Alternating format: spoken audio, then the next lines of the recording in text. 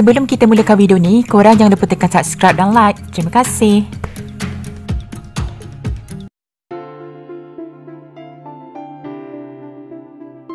Pelakon Hafreez Adam terkilan apabila ada orang yang memperlekehkan dia membuka gerai Char Kuey Teow.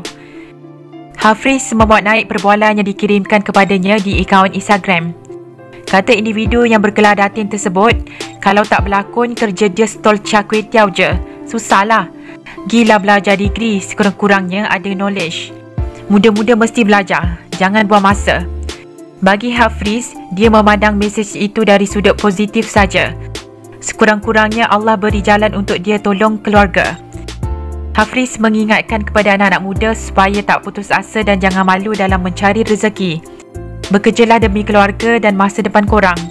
Kalau rezeki kurang, jangan cepat mengalah.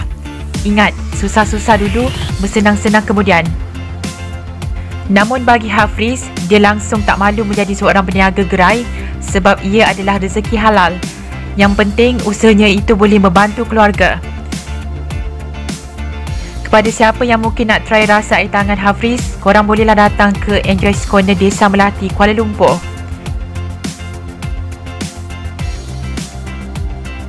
Admin doakan bisnes Hafreez semakin maju pada masa-masa yang akan datang. Usahlah pedulikan kata-kata orang kerana kejayaan kita bukannya berpunca daripada mereka.